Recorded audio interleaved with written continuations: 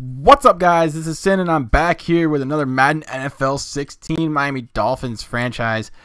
And today, ladies and gentlemen, the 11-2 Miami Dolphins are on the road in Qualcomm Stadium at San Diego Stadium now, taking on the 7-6 San Diego Superchargers.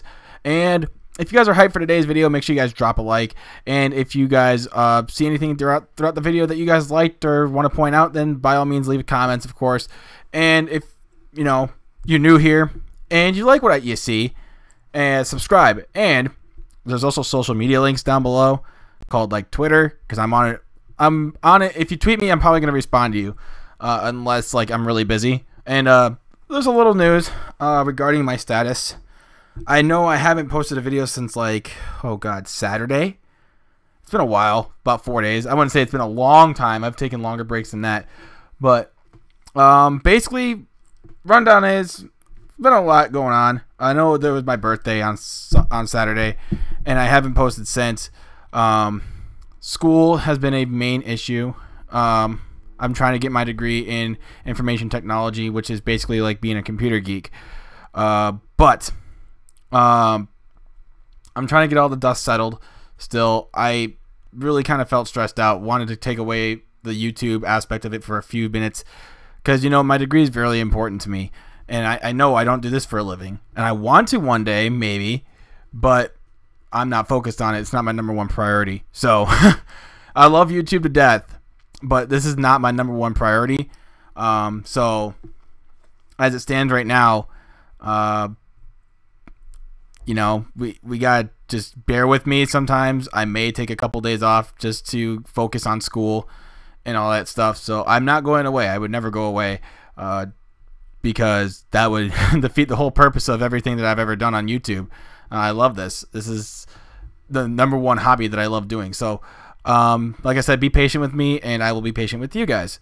So as you can see, we're fighting for our second place spot with a few other teams. We have the Patriots, of course, still in contention. We have the Titans and the Colts right behind us as well. And next week we take on the Colts. That'll be interesting. But you see, they only have one injury, and it doesn't really matter for the Chargers. But the Chargers are pretty much at full strength. It should be a good game today. It's on the road versus a team that could possibly sneak into the playoffs. If you guys do enjoy, of course, do what I said at the beginning of the video. Drop a like, subscribe, comment, and all that stuff. And I'll see you guys in the game. Hello, everyone. I'm Larry Ridley, and this is the NFL on EA Sports. Two teams will need their quarterbacks to step up and lead their offenses on the gridiron today. It's Rivers' Chargers going up against Tannehill Dolphins. Now we'll go down to Jim Nantz and Phil Simms for this Week 15 matchup.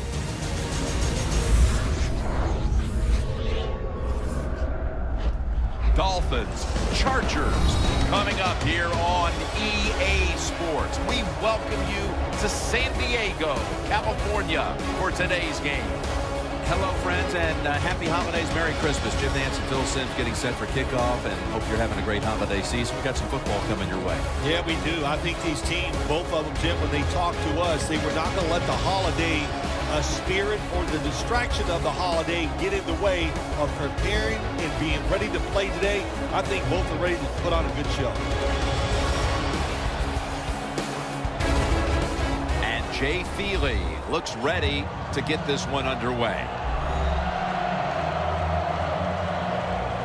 Parker's the deep back for the opening kick.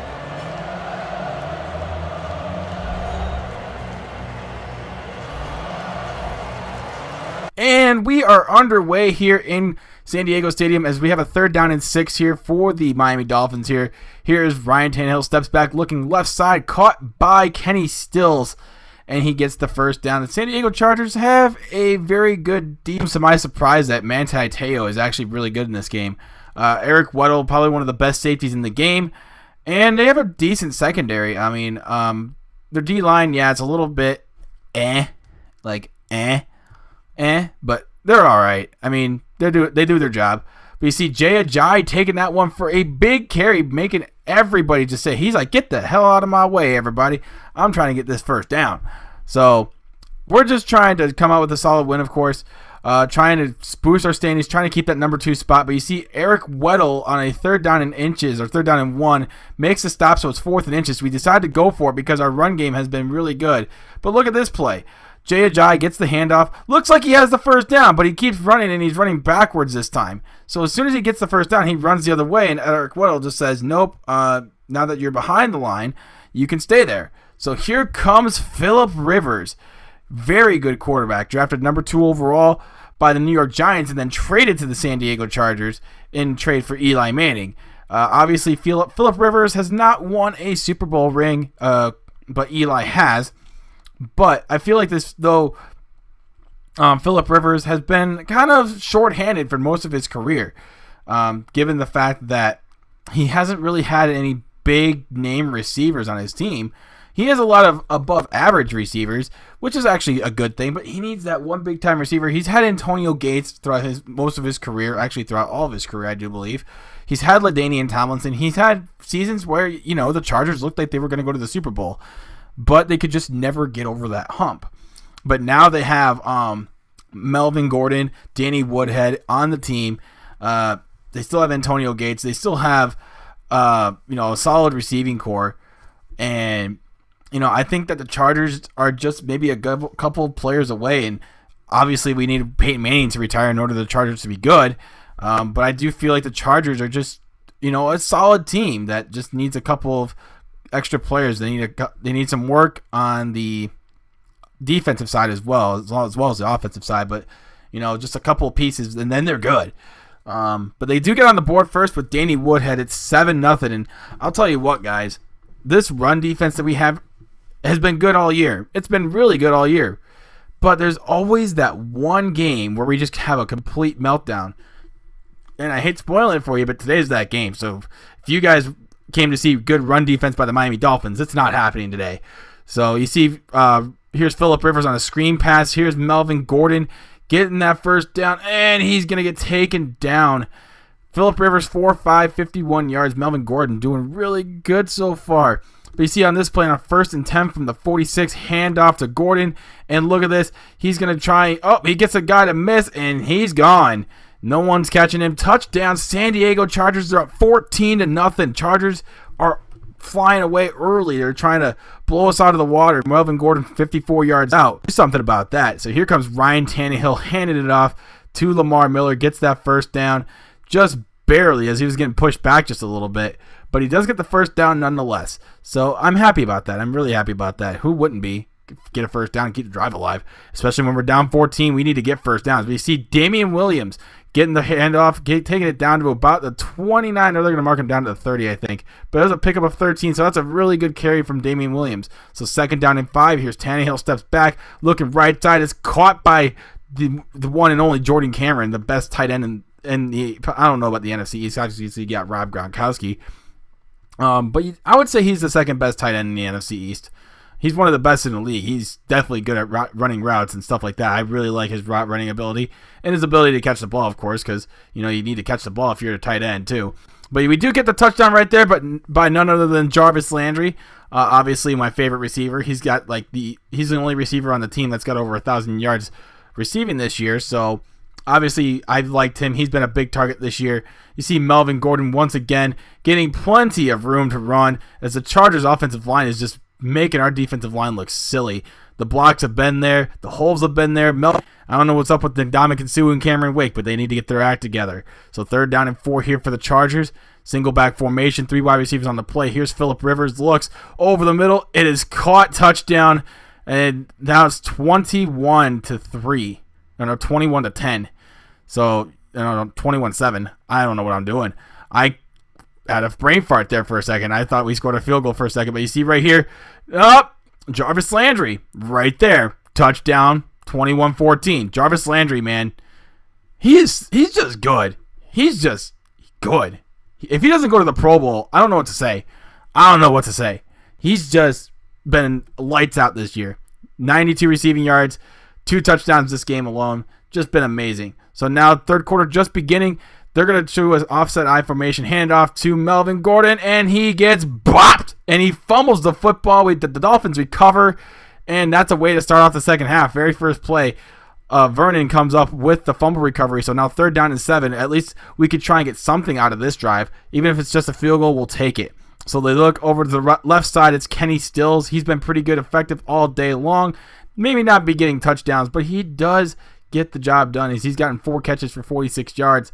So now later on in the drive, it is another 3rd down and 10. And we're going to try and get this one in the end zone from the 10. So pretty much we have to get it in the end zone. Yeah, we have a chance at a 1st down, but it's literally like 0.2 of a yard to get in the end zone from that point on. So here's Tannehill looking over the middle. It's thrown into the middle of a huge traffic lane as Weddle breaks that one up, and now it's 4th down. So the Dolphins are going to settle for another field goal right here to make it 21-17 as Caleb Sturgis hits that one through the uprights. It's a 4-point game. Oh, but there's a flag. There's a flag, but I don't think this one really matters. It's a defensive penalty. It's running into the kicker, I think. So now it's still 21-17, no harm, no foul. I decided to take the points because we already made the kick, so what's the point? We're only moving 5 yards closer just to make the same kick again. So we do make the stop there on 3rd down, so we do get a chance to take the lead, but can we do it? Tannehill looks over the middle, and it's caught, but it's short of the first. High throw over there to Kenny Stills. I think if he would have threw it in stride, maybe he would have had enough time to go turn upfield and get the 1st down, but obviously that didn't happen. So now, first play of their drive for the San Diego Chargers. They're at the 4-yard line after a very good punt. But look at the Chargers' offensive line just completely dominate as Melvin Gordon has just been unbelievably good this game. He's got over 200 yards rushing on just 12 carries. That is unheard of. That's unprecedented. That's unfathomable.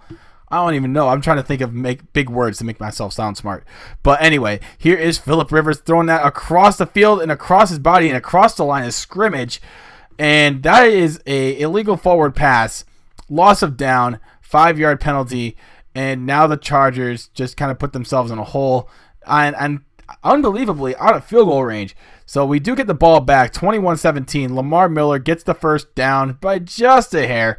But we'll take it. He's got 14 carries for 46 yards. Doesn't have the greatest game today, but he has been pretty effective all year. Maybe he's just getting a little tired. So that could be the case right there. So we might just have to go to the pass game. As you see right there, we overthrow Greg Jennings. Good defense by the Chargers. They've been playing pretty good defense all day long. Ryan Tannehill has only gotten a couple touchdown passes, and the run game has been pretty much running into a brick wall all game long. As you see Melvin Gordon just continuing to have a great game. He's breaking tackles now.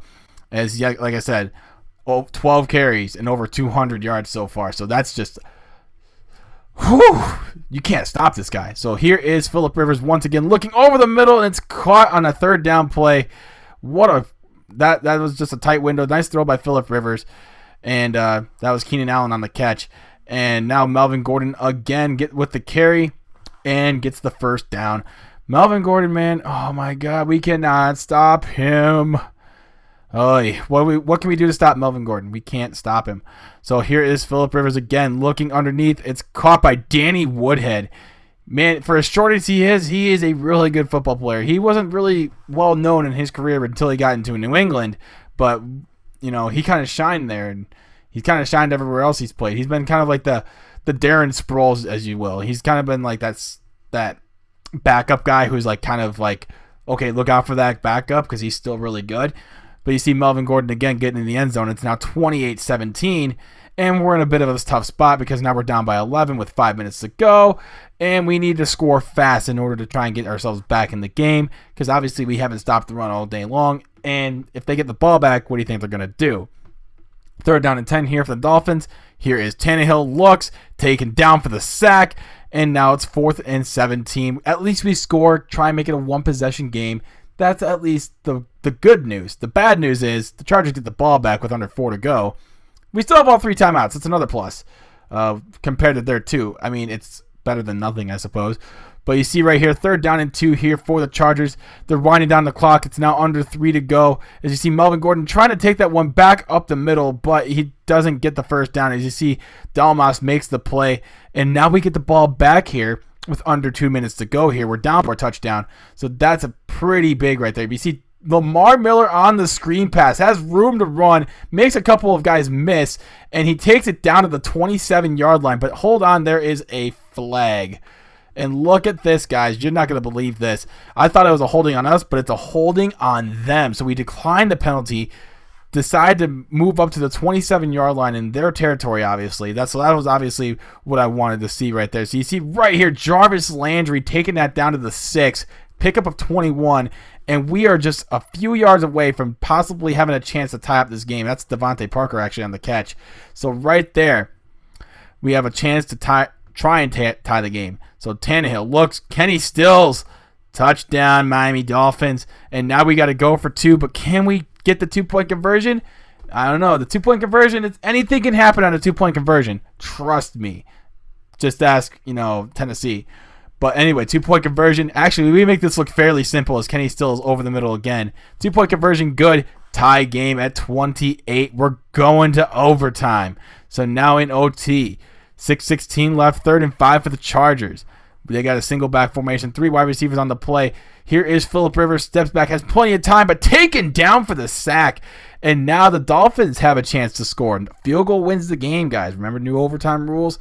The first possession, if it's a touchdown, game over. But if they get a field goal, we get a chance. But if they don't score, we get a field goal, it's game over. But we seem to not have any hands on that 3rd down play from Jordan Cameron. He had the ball in his possession for a split second as Flowers comes up and deflects the ball out of his hands. But the very next offensive play for the Chargers is the knife that kind of killed us. So you see right here, Phillip Rivers gets it off on like a little dinky little pass, and it's going to cost us the game. Obviously, Melvin Gordon, just one player of the game.